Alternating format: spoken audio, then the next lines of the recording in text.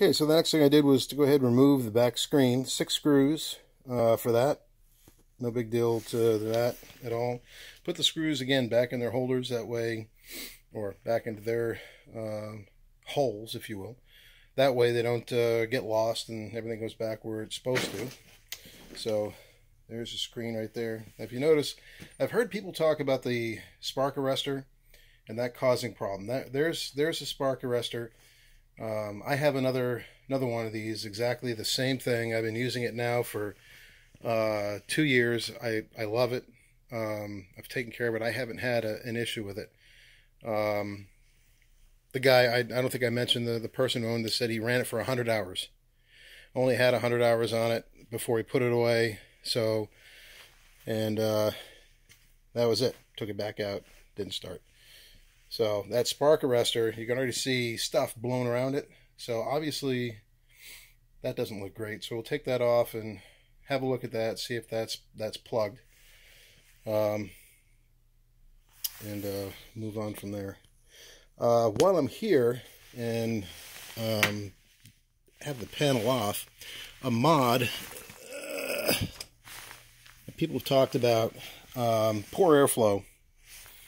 So there's an actual vacuum, and I noticed it also. So if you have one of these, and I'm sure you've seen the mod before. If you haven't, then it won't take you very long to quick trip into YouTube to see people putting, holes and stuff in the lid.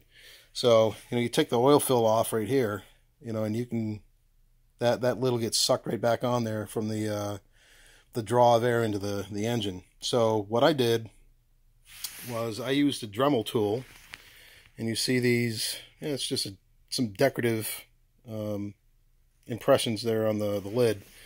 I went to the back and I took this foam off, got that out of the way, or cut a piece of it out of the way, just with scissors. And what I did was I used the Dremel tool and I removed the back of those. I got rid of them. So now they're just holes. So after getting them all cleaned up and deburred and whatever, I got filter media, and I attached the filter media to the inside of this, where I cut a relief out, and I'm going to do the same thing with this one. Cut a relief out right on the back side, put the filter media in there, and that took care of the airflow issue. It airflows, freely in it. There's a little bit of a draw on it, but nothing like it had on it before. And the engine seems to like it. Nice thing about it is it's just tacked in there with a hot melt glue in the four corners. I can just pop it off. You got to pull on it a little bit, but it just comes right off. And cut another square and stick it on there with the hot melt glue, and I'm done with it. I can make a little frame. It's a little bit more,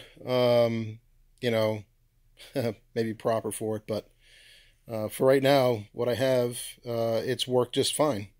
So that might be something to consider. Yep, just knock the back side of those holes out, put some filter media back on the other side, and put the foam back in place, because all this foam helps with sound dampening, so you want to keep as much of that in place as possible. And I didn't notice really any difference in the noise level after putting that filter media in those holes. Doesn't seem to be any change whatsoever. All right, moving on.